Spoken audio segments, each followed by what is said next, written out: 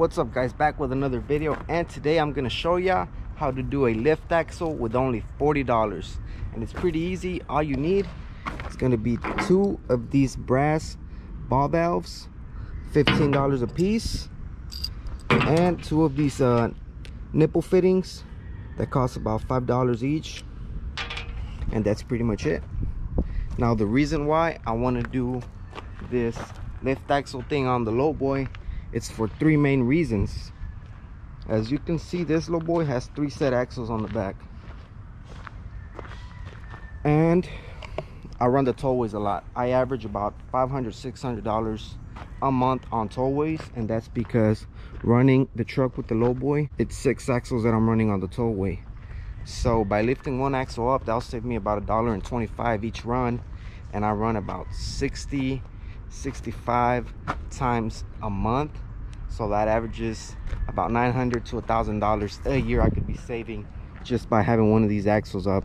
Now that's pretty much the main point of me doing this, but also obviously with 1 of these axles up, there's less wear and tear on 4 tires and the brakes on that axle. So with that being said, let's get started. I'm underneath the trailer now, and let me explain to you guys how the air works on the airbags. So you got 1 air tank right here. 1 of those lines distributes air into this fitting, which then the air goes into this airbag and it transfers to the airbag in the middle. And then that one has a T just like this, which goes to that airbag and also distributes air to the one in the front axle. So all I'm gonna do now is get my valve and my fitting. I'm gonna take this apart, add this nipple fitting right there, add the valve, and then this fitting will go on the top of the valve. So when I shut it down, the air coming in from the tank can still go to the other airbags, but it'll just cancel out this single airbag right here.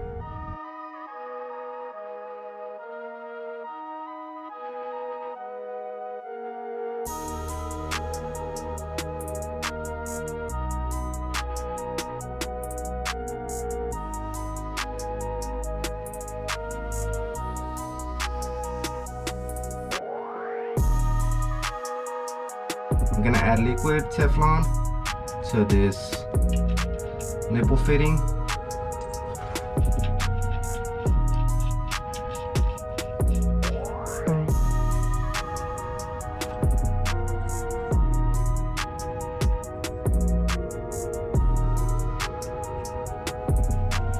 I'm gonna have to disassemble this lever so I can be able to put this valve in there, because this bracket is not letting me do it.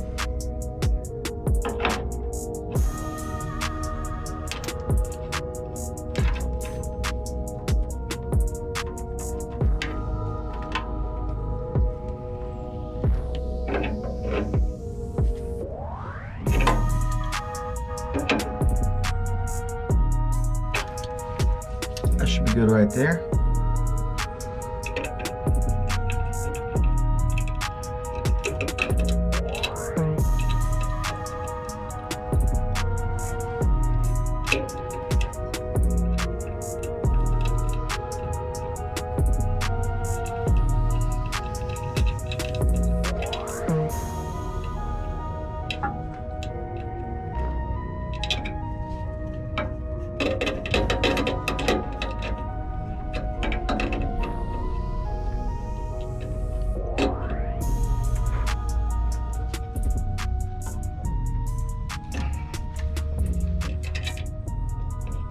There it is, guys. Close valve, open valve, close, open. And I can access it really easily from this opening up here.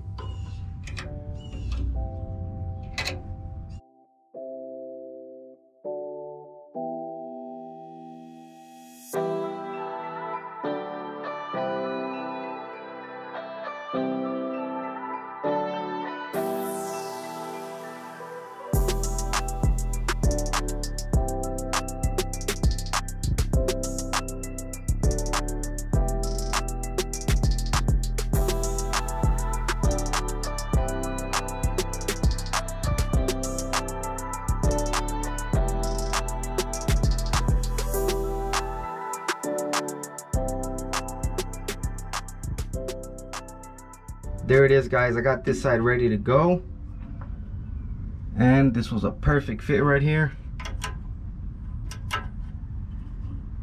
Opened, close. Now all I have to do is the other side, which is going to be way easier than the other one, because as you can see, there's lots of space here to work with.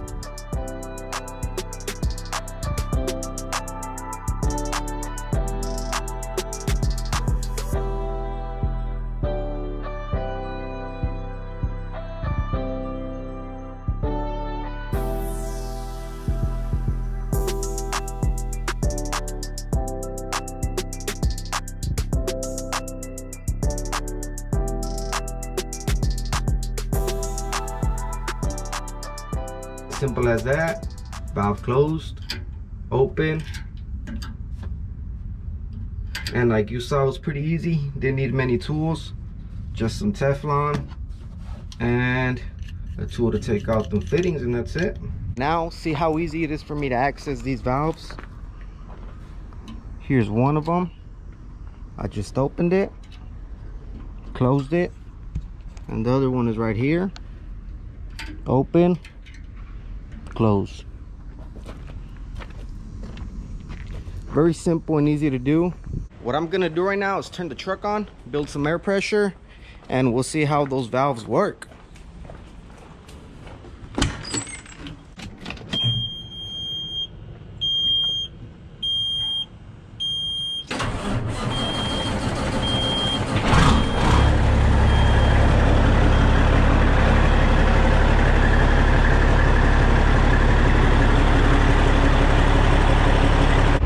One of the previous videos I had shown you guys, I had welded these two D-rings up here. The original plan was for me to use those valves on these airbags and just have a chain loop right here through the axle to those D-rings. But now that I got here to the yard, I was thinking, man, well, that's not bad.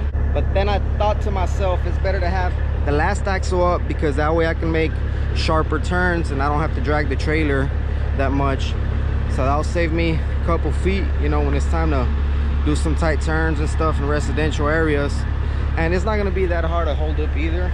All I have to do, I'm gonna put a hook here with a 3/8 chain, hook the binder from that chain, but have the chain loop around the axle, and I'll just get under there and use the ratchet to tighten it up. So that's what I like about the valves, that it's just pretty much going to be holding the axle. There's going to be no pressure or nothing. The trailer tank should be full with air already, so I'm going to go ahead and fill up the bags with air. And these two valves are closed, so that means those 4 bags should be going up, except these two.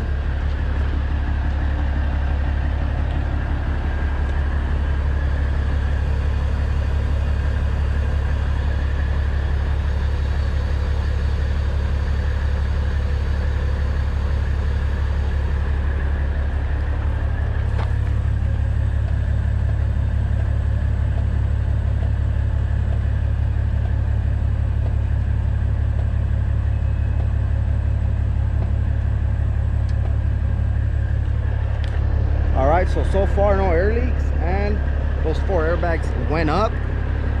Now it's time to see if these have any air in them. Yep, as y'all can see, there's no air in these airbags unless I open the valve.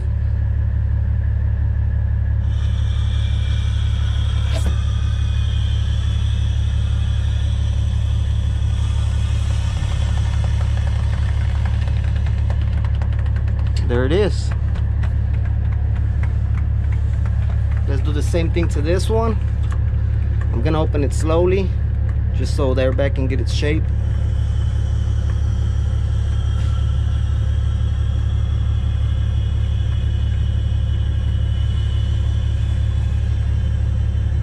All right, now I can open it all the way up.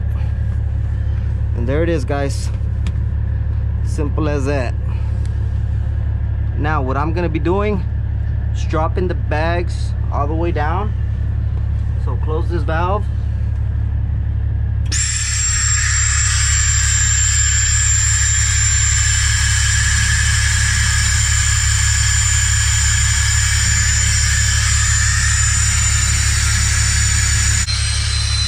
The way I will know that the bags are all the way down is if this plate right here is sitting on the U-boat, which it is. Same thing over here. The plate's touching the U-boat. That means that the axle is all the way down now. I can go ahead and close the valves. And I'm doing this from under the truck just to show you guys. I'm gonna use a 3/8 5-foot chain, which I'm gonna have to get another one without this big hook. Just 2 small hooks like this one. And I have a binder here.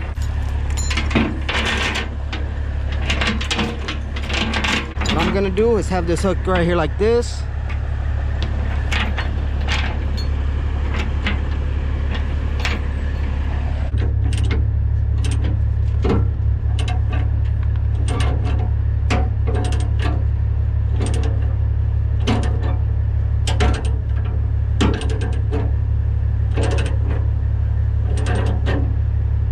Time for the moment of truth. Will the axle stay up? As you can see, ran this chain with the binder, and I can tighten it and loosen it from up here. So I'll pretty much just have to get underneath the trailer to take the chain off, but that's it. Valves are closed, and let's put the airbags up now.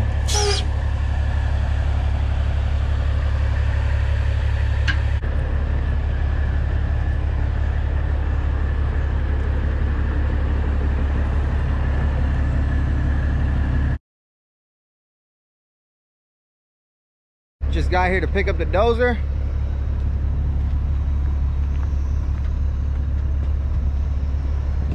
Fake it till you make it. Gotta drop some bags.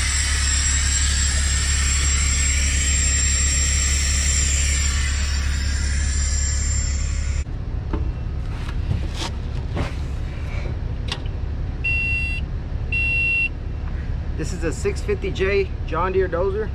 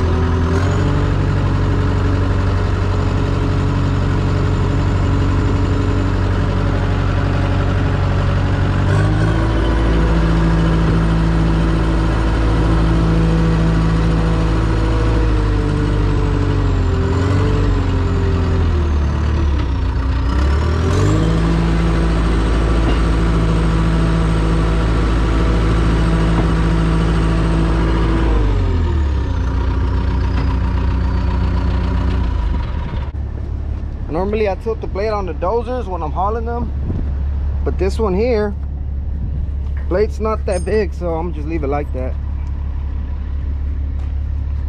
It only sticks out about 5-6 inches from each side.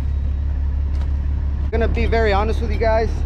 I'm so excited with this little setup I did back here. I know some of y'all are gonna hate it. Y'all gonna talk mess about it. But I like it. I think it's badass. There's my uncle pulling up.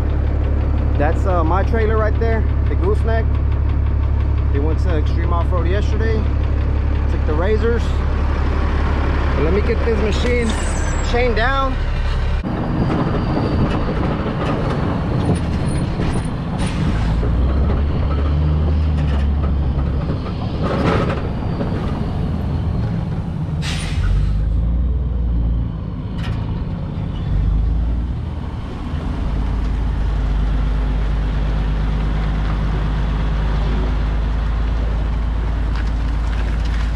Just dropped the dozer, as y'all can see back there.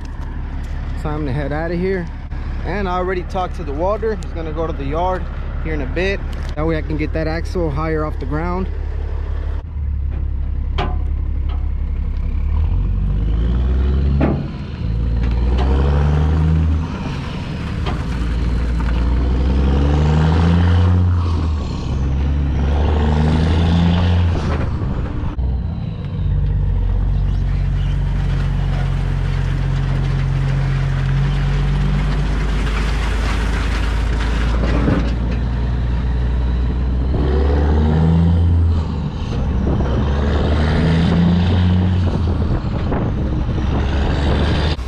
Welder's here, and as y'all can see, he's already taken off those plates from the axles. The first and the last axle had them. It's getting kind of dark. The welder already left. He finished with that. And also, not sure if y'all can see the old GMC, the 1970. I already took that ladder it had on the back of it, picked it up with the excavator and all that. It just happened too quick. I wasn't able to record none of that. I just picked up a Honda excavator at a ranch. As y'all can see, I'm loaded. And there's a lot of tight turns I have to go through. That's the reason why I put the axle up. I've been moving machines all week. And it's been 50,000 pound machines, so I've had the axle down. I just put it up right now. And I'm gonna put the GoPro somewhere up there so y'all can see what I'm talking about right now once I get out of here to get on 99. But there it is. Now the axle sits a little bit higher without that spacer.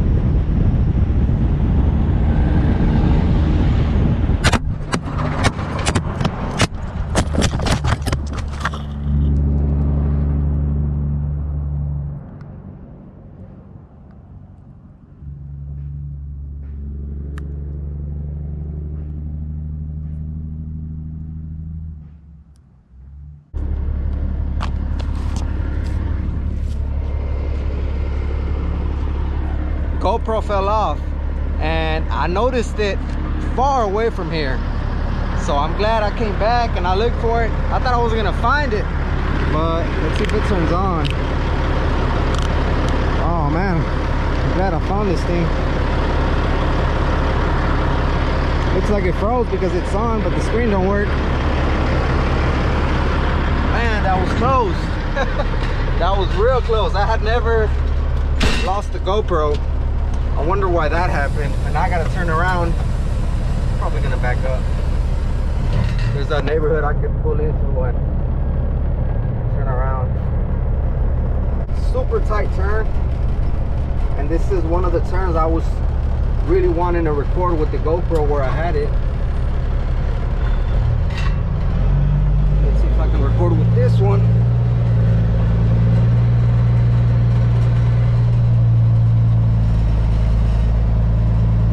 That's what I like about these T800s. Super easy to maneuver.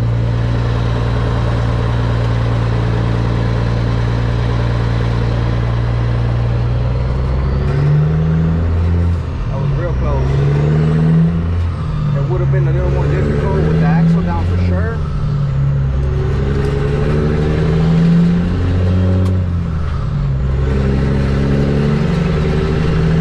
Not sure if y'all can tell, but also my steering wheel is tilted down way more.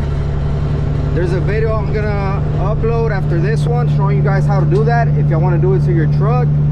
And it sits pretty low. It's pretty cool. Check it out. I like it. Y'all are gonna like it too, especially if you have a Kenworth.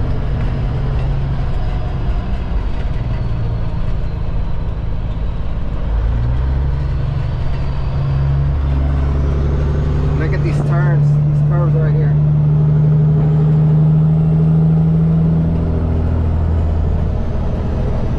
So right here, yeah, about right here is when I found out that the GoPro had fallen off.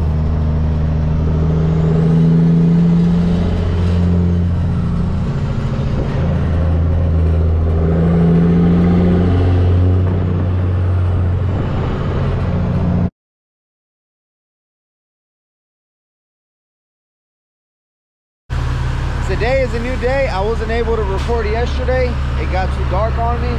But check it out. I already added the valves to the front axle airbags. And there is a chain, as you can see, run through the axle to hold it up. Not sure if you have ever paid attention, but most trailers have an arc in the middle. So this one is kind of flat on the deck, but then it arcs right here in the back. Before I got this stuff done to the axles, I would always ride on my third or fourth setting, which is my last two settings on the low boy. But now, if I really want to get that last axle high off the ground, I gotta have it on my lowest setting, which is 1 or 2. Every time I put this axle up, I'm on my second level. I don't like to ride too much on my first level because the neck sits too close to the fenders. And that was one of the reasons I really wanted to get those valves on this front axle. So if I'm not going into any tight spaces or anything, I just want to save me some easy tag tolls. I can put this one down and put that one up. As y'all can see, my front axle sits way higher than the back axle when I got the trailer raised on the higher settings. And that's the reason why I wanted to do it to this axle, because unless I have to go into some tight spots where I know it's kind of narrow, I can just put the last axle up. But if I don't need that, I can just put my front axle up and it'll be way better. Right there it has 4 inches off the ground, and it'll go higher because I'm on the third setting. If I go another setting up, it'll give me about another inch up front, so that'll be 5 inches. Remember, on the front axle of the low boy, the higher I am on the neck, the higher the axle will go.